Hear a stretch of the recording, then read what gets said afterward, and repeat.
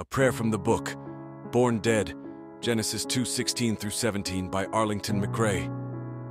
Thank you, Heavenly Father, that you have given us the right to be called children of the Most High God. And we know that it is not just children in name, but children in reality. For we have been born again of the Spirit. We have been born anew that we may have the image of God in us, as your scripture tells us. O God, help us to allow that image to flourish in us.